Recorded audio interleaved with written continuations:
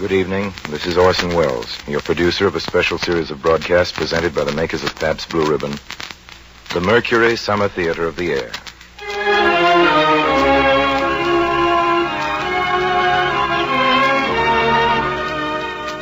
Tonight and every Friday night, Pabst Blue Ribbon presents you with a front row seat in America's favorite summer theater.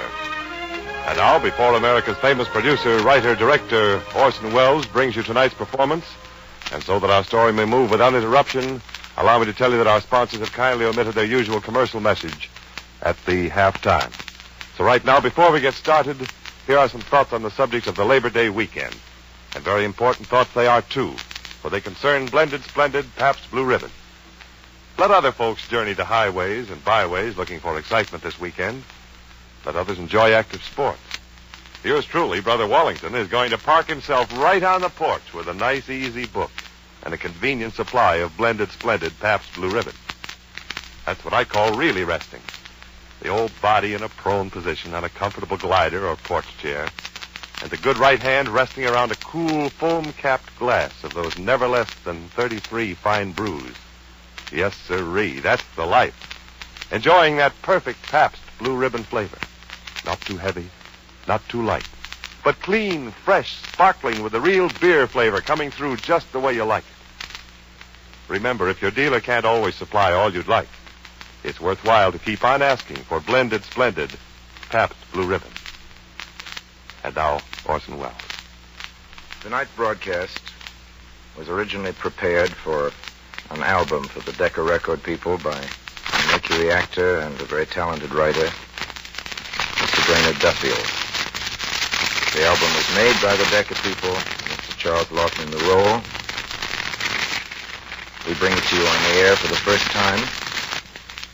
Mr. Duffield's version, Mercury production of certainly the greatest novel ever written in America, Herman Melville's immortal Moby Dick.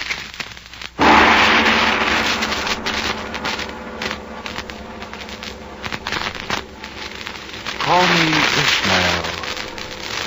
Some years ago, never mind how long, I'd put down for a whaling voyage to sail about and see the watery part of the world.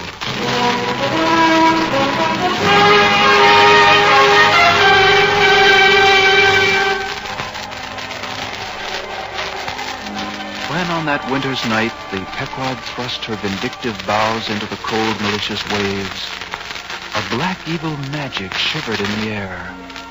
A heathen crew that had small touch of human mothers in them, and housed in his cabin there sat brooding a madman captain that no man aboard had ever seen. A madman with a stick of whalebone for a leg.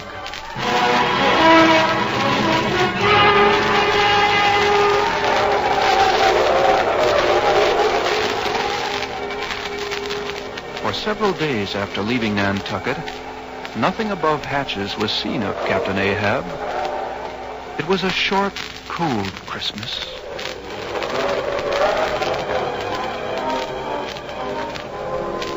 And when darkness came, sky and sea split with thunder and blazed with the lightning. Then suddenly, I looked to the taffrail. And there, upon his quarterdeck, stood Captain Ahab. Mr. Starbuck? Hi, Captain. All hands are here. Thank you, Mr. Starbuck. You hear me there, men? Aye. What do you do when you see a whale, men? Sing out for him. Sing out, Captain. Sing out loud. Sing out for him, then, do you? And what do you do next, men? Away and after it. Aye, that's right, Captain. And what tune is it you pull to, men? A dead whale or a stowboat? Aye, that's the tune, my boys. All ye mastheaders, have any of you for now heard me give orders concerning a white whale? Look. You see this Spanish ounce of gold?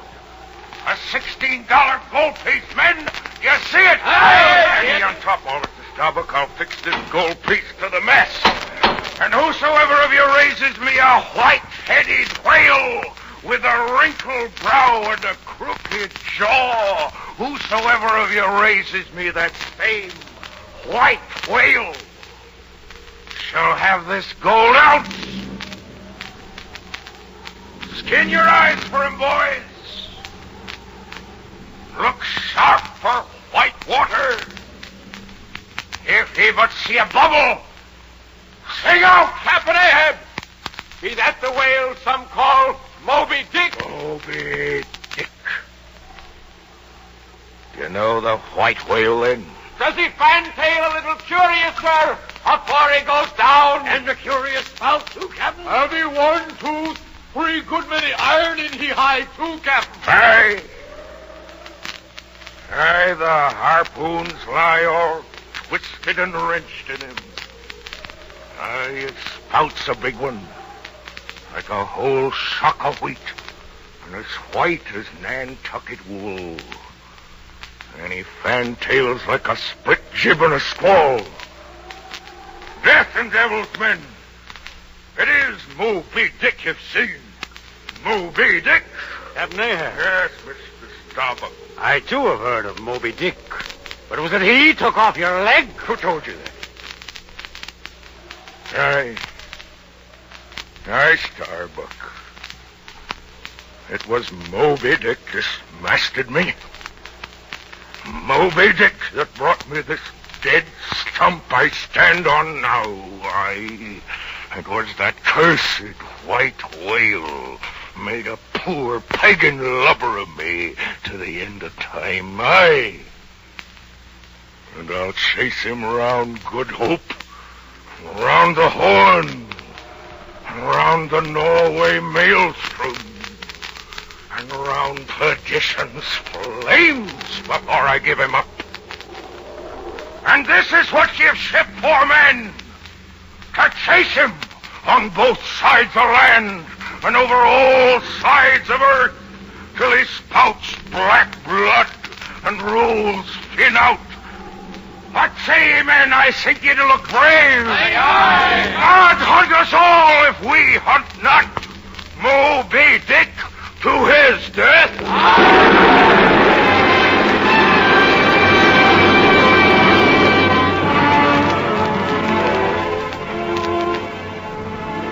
Morning, Mr. Starbuck. Good morning, sir. Well, then, Mr. Starbuck, what's the long face about? No matter, sir. Speak, man, would you not chase the white whale? Are you not game for Moby Dick? I'm game for his crooked jaw and game for the jaws of death, Captain Ahab, if all comes fairly. But I come here to hunt whales, not my commander's vengeance. How many barrels will your vengeance fetch in the Nantucket market, Captain Come Ahab? closer, Starbuck. Money's not the measure, my lad. Let me tell you, my vengeance will fetch a premium here in this heart. Nay, sir, but vengeance on a dumb brute that smote you from blindest instinct. It's blasphemous. Madness and blasphemy. Mr. Starbuck, there's one God that's Lord over the earth and one captain that's Lord over the Pequod. You so much as dare think critically of me. I spoke too rashly, sir. My conscience is in this ship's keel, Mr. Starbuck. And though my motive and my object may be mad, I'll hunt the white whale. I'm bound to hunt him, heart, soul, and body. Lungs and life, I'll wreak my hate upon him. God keep me. Keep us all. No more than that. I must obey. You need have no fear of me. But let Ahab beware of Ahab. Beware of yourself, old man. Go below, Mr. Starbuck. Aye, sir. Go below, down, dog, and kill. I'm not used to be spoke to that way, sir. I less than half like it. Then be called 10 times a donkey, and a mule, and an ass, and be gone, or I'll clear the world of you. Masters there! Look sharp, all of you! There are whales hereabouts. If you see a white one, split your lungs for him. Aye, aye, sir! What's that he said? Ahab, beware of Ahab. There's something there. Oh, the lightning flashes through my skull. And mine eyeballs ache and ache. My whole beaten brain seems beheaded and rolling on some stunning ground. My heart is sick. Sick. Sick. I'll go below.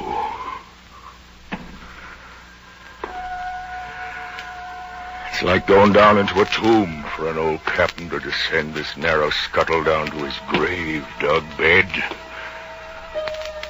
I seek my nightly grave to sleep between shrouds. And down I go, gripping at the iron banister to help my crippled way. Hark to the crack and din of my bony step. My dreams will be of the crunching teeth of sharks. Dreams. If I could sleep, old age is wakeful. The longer linked with life, the less man has to do with aught that looks like death. Yonder the diver's sun, slow dived from noon, goes down. My soul mounts up. She wearies with her endless hill. Time was when as the sunrise spurred me, so the sunset soothed. No more. No more. This lovely light, it lights me not. All loveliness is anguish. Damned subtly and malignantly. Damned in the midst of paradise.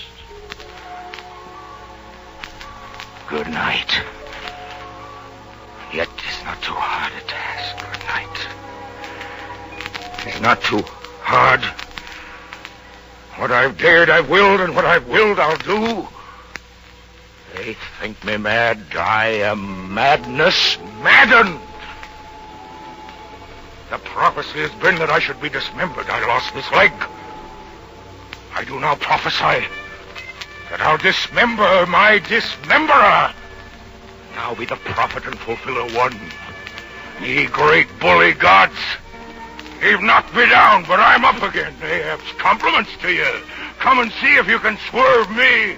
Swerve me! The path to my fixed purpose is laid with iron rails, whereon my soul is grooved to run, o'er unsounded gorges, through the hearts of mountains, under torrents' beds, I rush, so will I fight ye, grim phantom futures! Sterno! Sterno! The white whale spouts thick blood.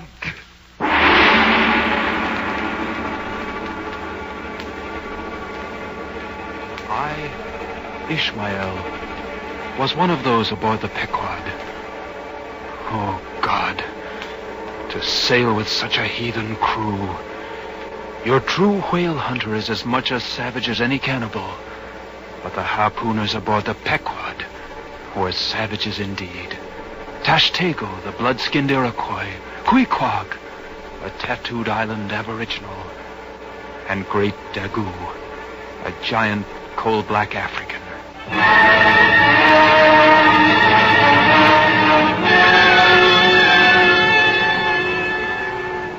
The blacksmith's forge was on the deck, and there the savages would crouch to worship fire. There, too, one day came Captain Ahab to watch the sparks fly and hear the hammer ring. Blacksmith! I suppose you can smooth most any seams and dents, no matter matter how hard the metal? Aye, sir, I think I can. Can ye smooth out a seam like this one upon my brow? Glad would I lay my head upon thy anvil and feel thy heaviest hammer beat between my eyes.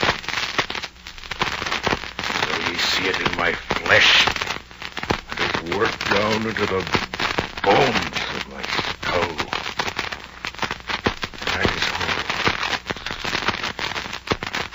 Look here. I want a harpoon made. One that 1,000 yoke of fiends could never part. Something that'll stick in a whale like his own fin bone. There's the stuff. Lucky blacksmith, there are the gathered nail stubs of the steel shoes of racing horses. Horseshoe stuff, sir? Aye. Aye, there's the best and stubbornest stuff we blacksmiths ever worked. So it is indeed. These stubs will weld together like glue from the melted bones of murderers. Quick, forge me the harpoon.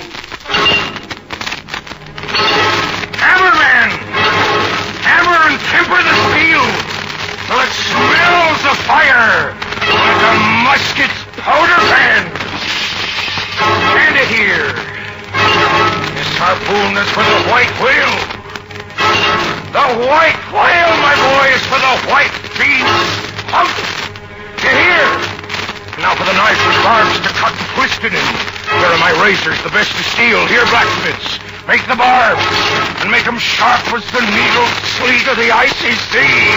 Take a man, I have no need for him, for now I neither shave, chop, nor braid, so here to work.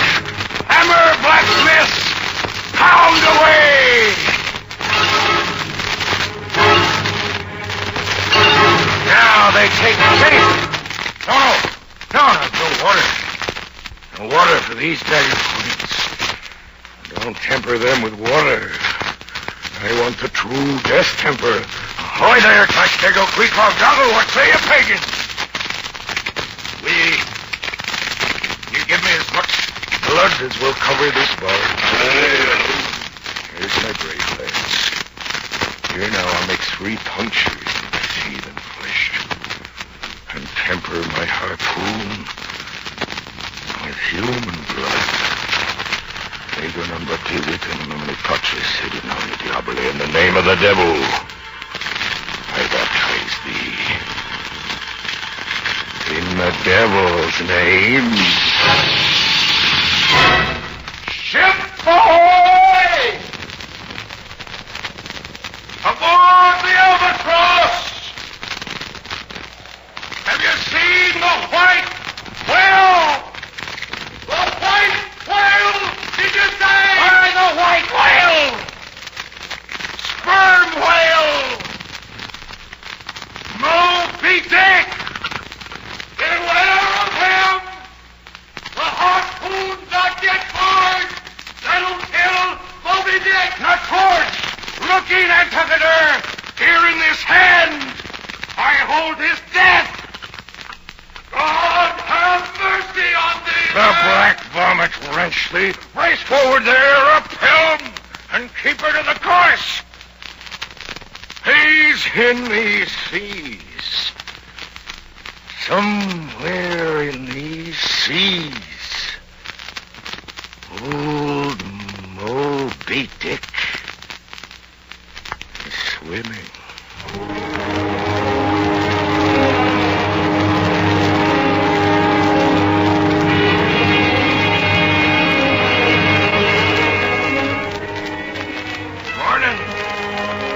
Morning, Mr. Starbuck. Morning, sir. It's a mild wind and a mild-looking sky. Indeed it is, sir. And such a day. Very much such a sweetness as this, Mr. Starbuck. I struck my first whale, a boy harpooner of 18, 40 years ago. 40 years on the pitiless sea. And of these 40 years, I've not spent 3 ashore. 40 years. 40 years I've fed on dry salt fare when the poorest landsman had fresh fruit to his daily hands. Away, whole oceans away from the girl wife that I wedded. I widowed that poor girl when I married her, Starbuck. Oh, what a 40 years fool has Ahab been. Do I look old? So very old, Mr. Starbuck. I feel deadly faint. Bowed and humped. As though I were Adam staggering beneath the piled-up centuries since paradise. Stand close to me, Starbuck, and let me look into a human eye. Human eye. This is the magic glass, man. I see a green land. I see my wife and child. I see them in thine eyes. Captain, let's leave these deadly waters. Let's sail home.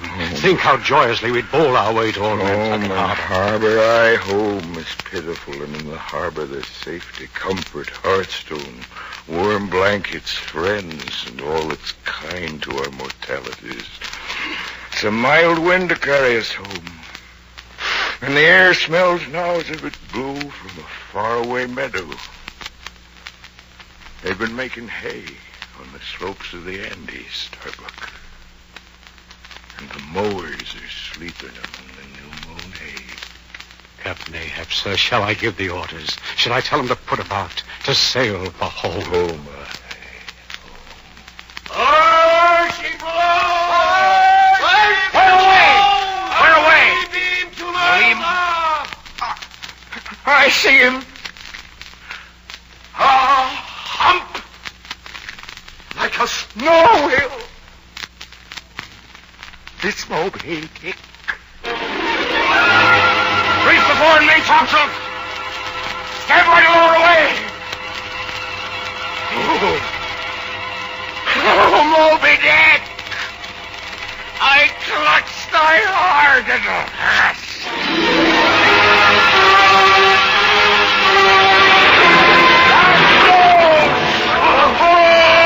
Pull at your oars, my good boys.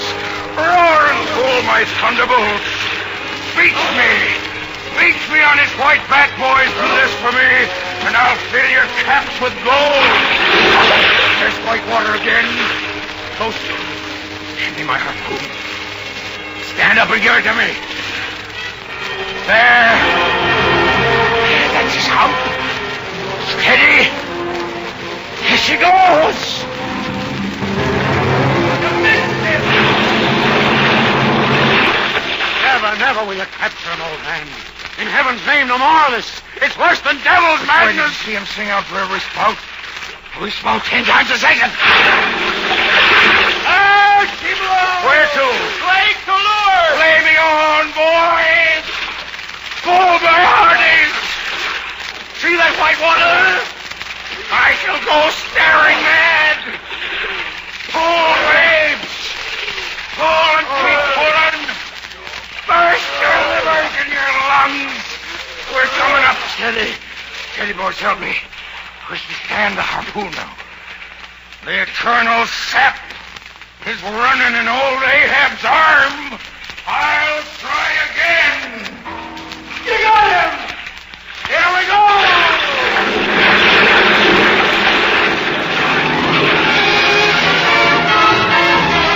The rope is broken. Harpoon, it's gone. It's an omen, Captain. Shall we keep chasing this murderous fish till he swamps the last man? Shall we be dragged by him to the bottom of the sea? Ahab!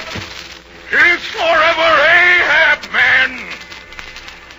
The deed's immutably decreed, and I'm the faithful lieutenant under orders. Where is he now? Can't see the spout, sir. Too dark to see. Huh? There he is! There he is, sir! He shoots like an arrow out of the sea. Stand by me, man. Oh, you see an old man cut down to the stump, leaning on a shattered lance. 'Tis Ahab. Believe ye men in things called omens? You feel brave. Oh! Now then, crack your backbones and bite your knives in two. The rest of the sea's alive with sharks. They crowd all wake like Forage. I meet you this time, Moby Dick. Here for the open jaw, my boys. I grin at you. I grin at you, you grinning whale. Ah, you sweet powers of air. Hug me close. Lance now. Steady. My eyes are blind. I cannot see. I cannot see. Yet. From hell's heart, I stab at thee, Moby Dick. For hate's sake, I spit my breath at thee.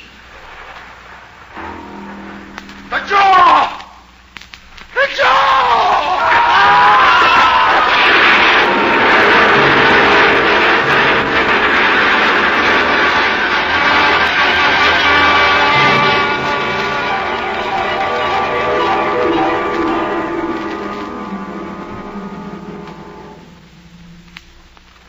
The drama is done.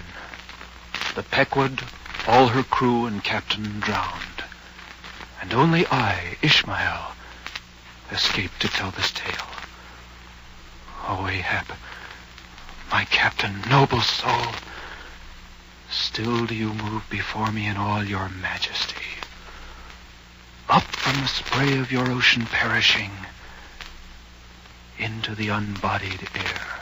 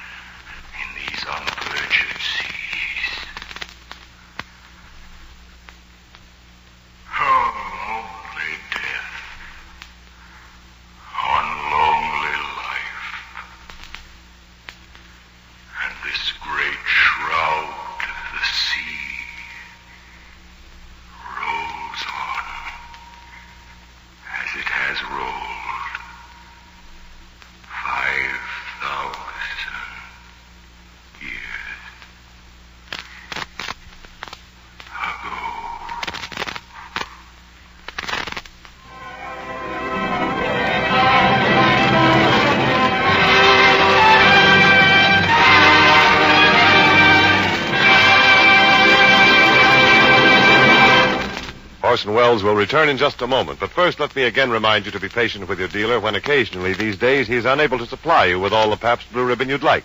He's doing his best, you can be sure of that. Yes, and here's something else you can be sure of. Every single bottle of Pabst Blue Ribbon you do get will, as always, be the happy blending of never less than 33 fine brews. Yes, every foaming frosty glass you enjoy will, as always, have that famous Pabst Blue Ribbon flavor.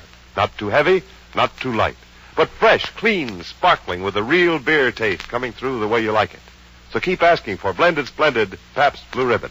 And now again, Mr. Wells. Next week, ladies and gentlemen, please join us again. Our offering will be John Galsworthy's great love story, The Apple Tree. This is CBS, the Columbia Broadcasting System.